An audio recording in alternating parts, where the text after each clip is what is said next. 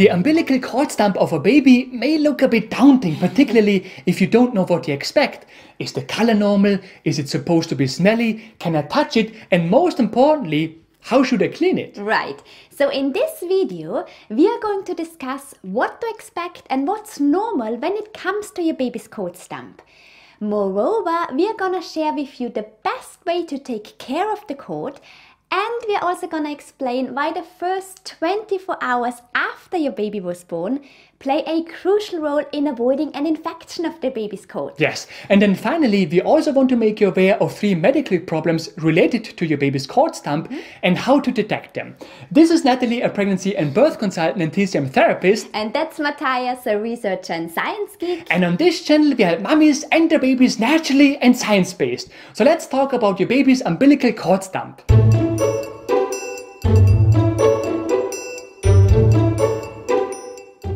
As long as your baby is in your womb, the umbilical cord supplies oxygen and nutrients from your placenta to your baby.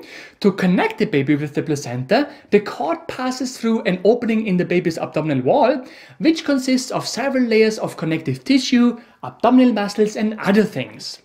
But after your baby was born, that cord is obviously no longer needed because your baby can eat and breathe on their own, right?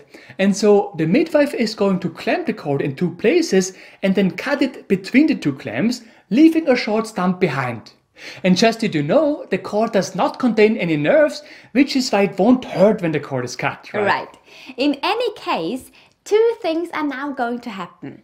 First, the stump is going to fall off. And this usually happens sometime during the first 3 weeks after birth, normally leaving nothing but a sweet little belly button behind. Right. And then second, normally that opening in your baby's abdominal wall is going to close, which means that the abdominal muscles just seal the opening.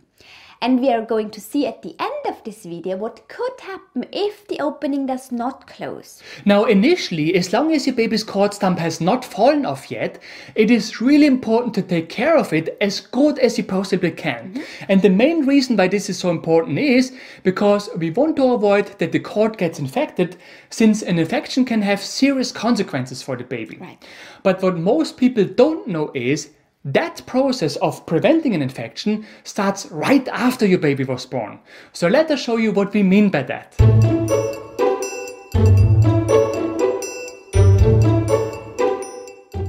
Traditionally, lots of different substances have been proposed to take care of the stump after the cord is cut. Examples include alcohol, human milk, plant extracts, olive oil, antibiotics or antiseptics, and many more. The intention behind those substances has been to prevent bacteria from spreading in the area of the stump, because bacteria can cause an infection. Yes, however, research has shown that not all bacteria which colonize around the stump are bad bacteria in the sense that they cause an infection, right? Most importantly, it was found that during the first 24 hours after birth, the stump is colonized by bacteria from the mother's skin flora if the baby is in close contact with the mother during the first 24 hours after birth. That's important because, first of all, according to the World Health Organization, a newborn baby does not develop their own protective flora during the first 24 hours after birth. Yes, and second, these good bacteria from the mother's skin flora may protect the baby's stump from bad bacteria. Yeah. For example, according to research from the World Health Organization, you're going to find significantly less bad bacteria and infections in babies who are kept close to their mother during the first 24 hours after birth, compared to babies who are kept in nurseries. Right. And so obviously we don't want to destroy these good bacteria by applying alcohol, for instance. Right. So the first step in preventing an infection of the umbilical cord stump of your baby is really the skin-to-skin contact between you and your baby over the first 24 hours after your baby was born. The second step is early and frequent breastfeeding, given that breastfeeding is an option, of course. Yeah. According to research from the World Health Organization, early and frequent breastfeeding will provide the newborn baby with maternal antibodies. Together with the bacteria from the mother's skin flora, these antibodies will help fight off infections coming from any bad bacteria on the baby's cord stump. Right. And then the third step of preventing an infection of the cord stump is daily cleaning. Now, we have already heard that applying any substances is not the best way to take care of the stump because it may not help fight off bad bacteria, right? But there is also another reason why you should not apply any substances at all. Scientific research has found that letting the stump dry out is actually the fastest way to get rid of the stump. To be precise, scientists have found that the time until the cord falls off is significantly shorter in case of a simple clean and dry approach compared to when you use any substances, including things like olive oil, human milk, or alcohol. Right. And just that you know, dry cord care is also what both the American Academy of Pediatrics and the American College of Obstetricians and Gynecologists recommend, because keeping the area clean and dry is really the best way to avoid an infection. Yeah. So now the next question is, how do you actually take care of the baby stump on a daily basis?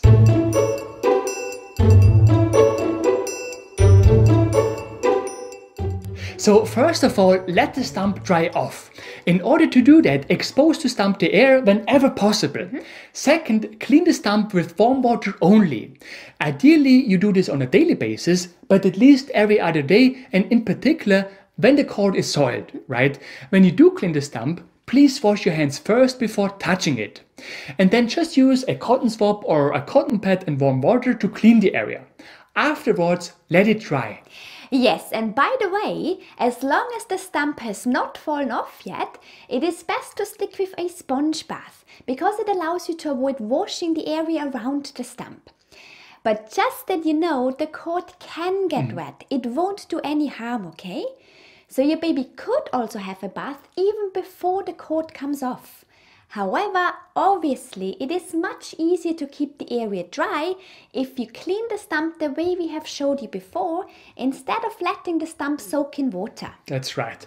Third, in order to keep the cord dry and clean, keep the front of your baby's diaper down so that the stump is not covered.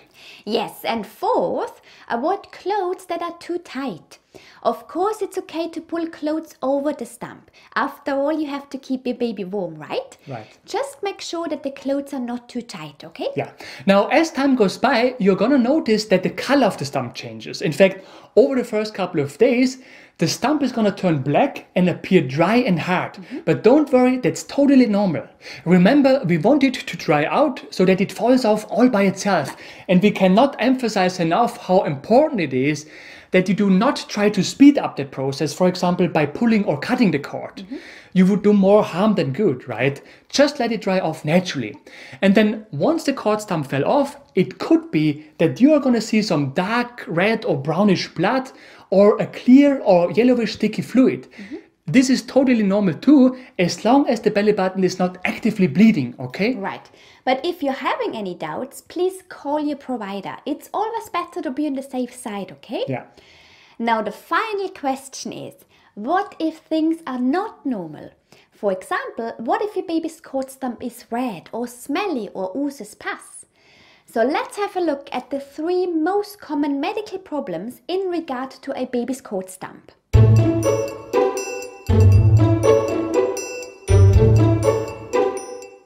So first of all, obviously it could be that the cord stump gets infected, which is exactly what we are trying to prevent in the first place, right?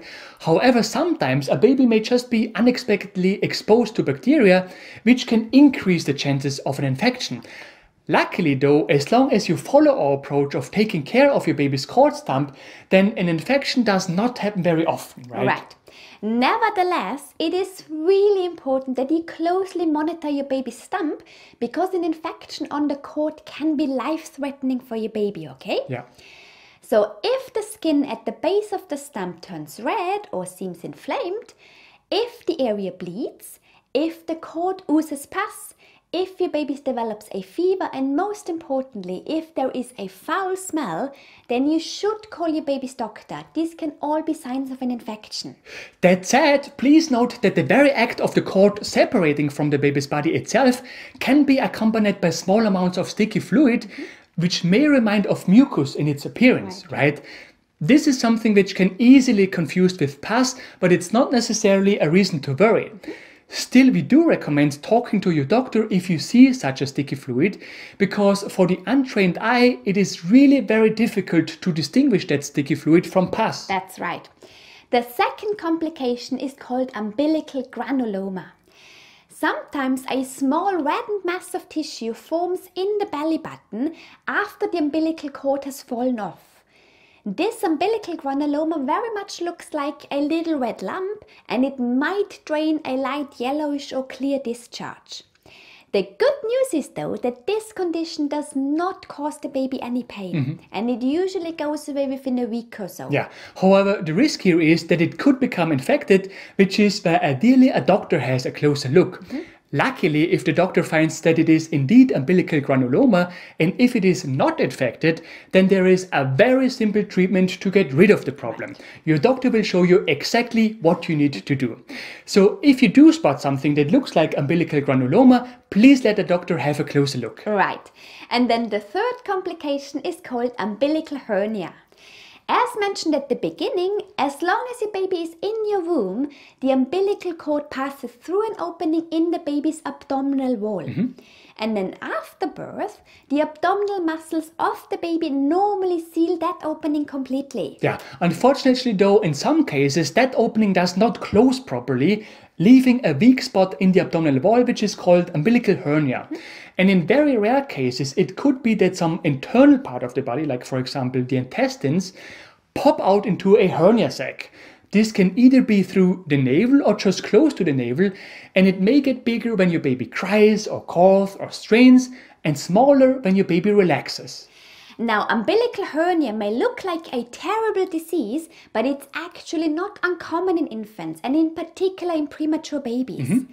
The good news is, it is normally not a painful condition, and in many cases the opening in the abdominal wall will disappear within the first year. Yes, however, it could also last longer. In fact, the American Association of Pediatrics reports that about 90% of umbilical hernias close on their own by the time the child is 4 years old.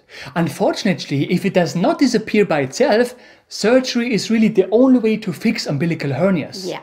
We know that many people on the internet claim that binders can help fix umbilical hernias. But you see, even if a binder can help push the hernia sac back through the abdominal wall, it does not solve the underlying problem.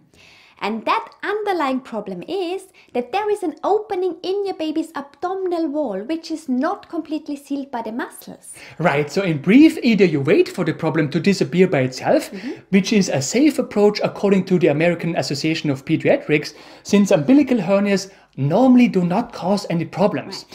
Or you go for surgery. In any case, normally neither umbilical hernia nor umbilical granuloma cause any troubles, but it's good to have a doctor have a closer look at it, right? What you should be wary of though is an infection of the cord, because it is life-threatening to your baby. However, you can considerably decrease the risk of an infection if you follow our tips that we have shared with you in this video. Right. We really hope that you found our video helpful. If you did, we would be super grateful if you could leave us a like. Yes, and for more useful tips and tools on pregnancy and baby-related topics, make sure to subscribe to our channel and hit the bell.